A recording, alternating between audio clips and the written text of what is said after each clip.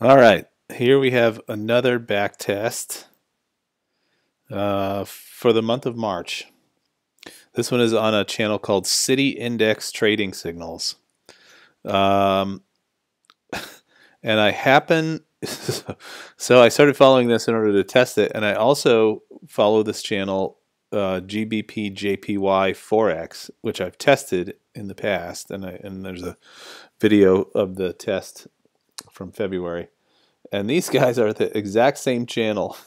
They copy each other, I discovered. I mean, they're not exactly the same, but yeah, they'll have like some slight variations, but they're pretty much copies of each other. I don't really understand why you would do that. It seems kind of silly to me, but I don't know. Maybe there's some reason why.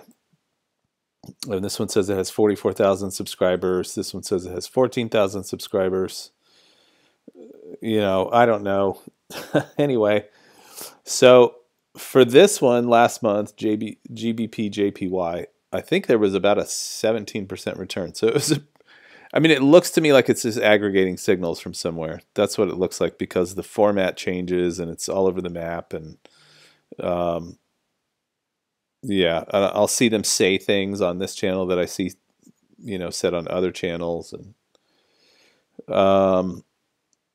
you know, there's a lot of chatter about how they pay out to investors and stuff. I don't know that I really believe any of that. But anyway, I don't know what that's supposed to say.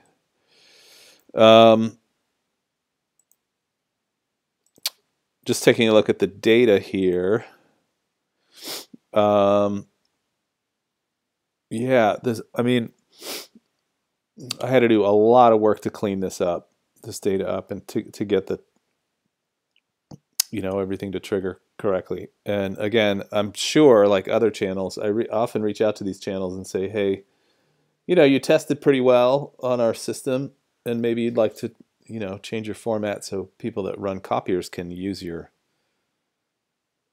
signals. And they, you know, there's a little bit of conversation, and they just never write back. So if you feel like bugging them like I do, you know, definitely be my guest.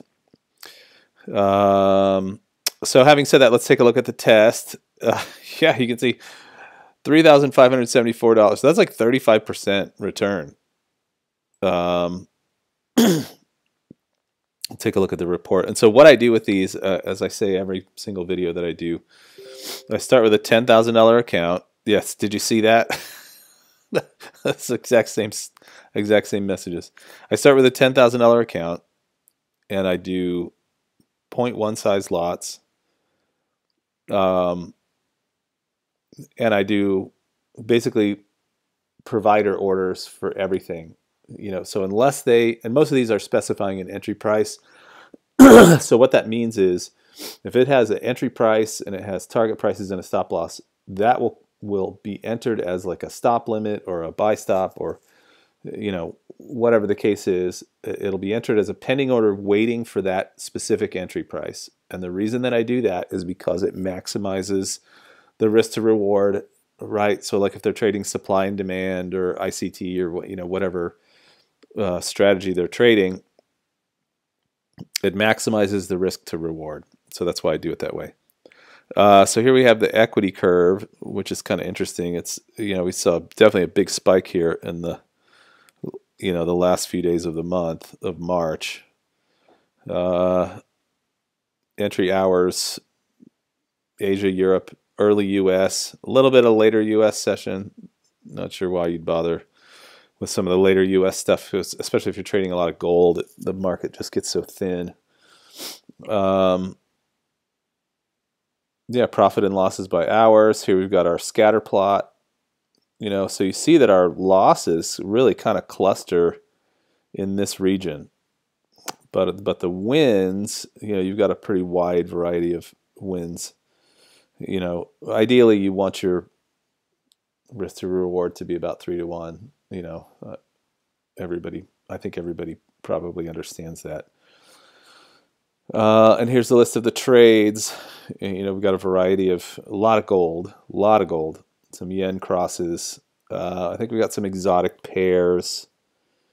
Maybe some, yeah, GBP CAD, Aussie dollar, and Swissy. Some of these like exotic crosses. But yeah, that's I was pretty surprised by that. I think the other channel, the twin channel, the GBP JPY channel, like I mentioned, it did about 17%. So we got 2 months of, I mean, whoever they're copying their signals from, you know, yeah,